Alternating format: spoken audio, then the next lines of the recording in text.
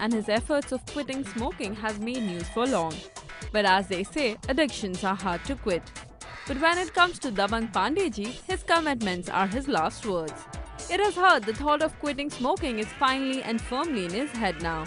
And after everything, the smoky haze in his vanity van is finally a thing of the past. These days, Salu is teasing and testing his resolve to not light up. And well, that doesn't mean he has sworn off not touching cigarettes. We hear these days an unlit ciggy is much a part of his personal effects as his trademark bracelet. It is heard he plays with it for hours, rolls it on his lips, pretends smokes. It's his favorite toy and a compulsive pastime even when he has other matters to attend. Well, Salman, we think you should speak much more publicly about your coping methods. You never know how many can simply get inspired by your play.